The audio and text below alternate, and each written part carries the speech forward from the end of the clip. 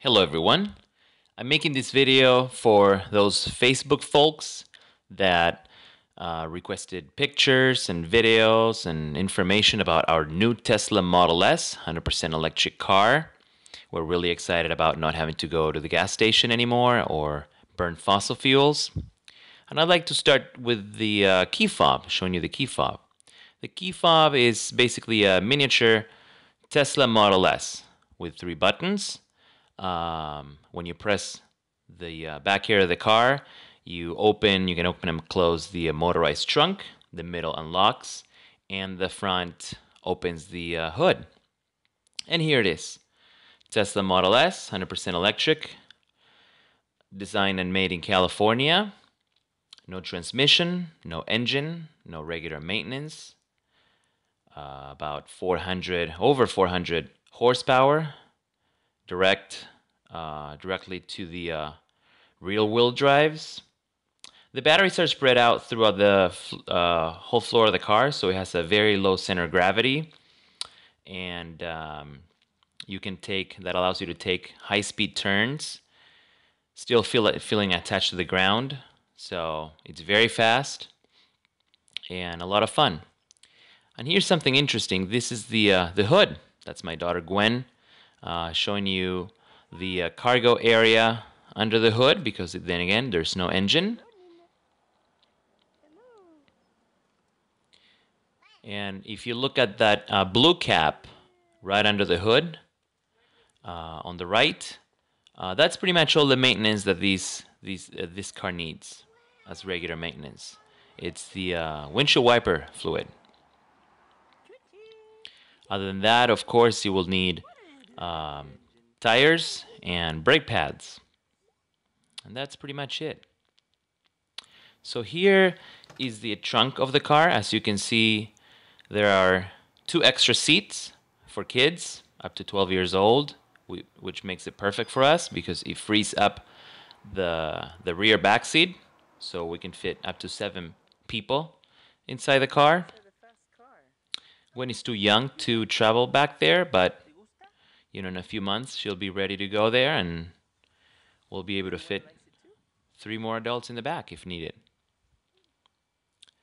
The automobile magazines say that the Tesla Model S is the most aerodynamic car ever made in the history of automobiles. As you can see, the door handles are recessed. They come out when you approach the car with a key fob in your pocket, making it really easy to open the doors.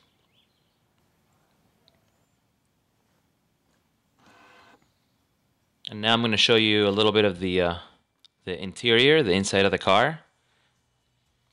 Everybody notices the 24-inch touchscreen. It's pretty much your one-stop shop for everything you need to do in the car, from settings, adjustments. And here's the panoramic sunroof. It makes it a lot of fun to be a passenger in the back seat as well. And another interesting thing is that this car has a always-on internet connection through cell phone towers. Even when the car is off, you have your data connection that enables you to access it from your cell phone. That I'll show you in a little bit. No gauges. It only has 2 buttons. Everything else is pretty much touchscreen. And you can surf the web thanks to that data connection. This is the rear backup camera that you can have on all the time, your energy consumption, and your music. Since it has internet, you can use the TuneIn app and listen to any radio station from anywhere in the world. It has Slacker Radio, very cool feature. You can say out loud the name of an artist or a song, and boom, there it goes. It starts playing for you right there on demand. Another cool thing about the permanent internet connection is that the maps are always updated. You can search for a business or a name, and it will be updated. All traffic information, it's also updated. This is the how you operate the sunroof. You drag and drop the sunroof, and it opens. Another thing you can set up on the touchscreen is suspension.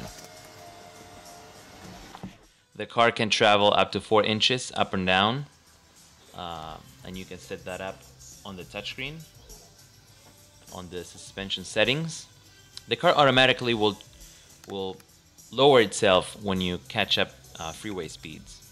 You can also set up steering mode.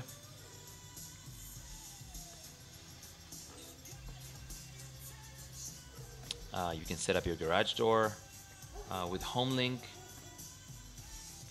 These are other settings. Everything is pretty much customizable. Driver profiles. You can set up your steering, your telescopic steering, your mirrors, your seats for whoever drives the car, and of course web access. You can use Google or go to any website.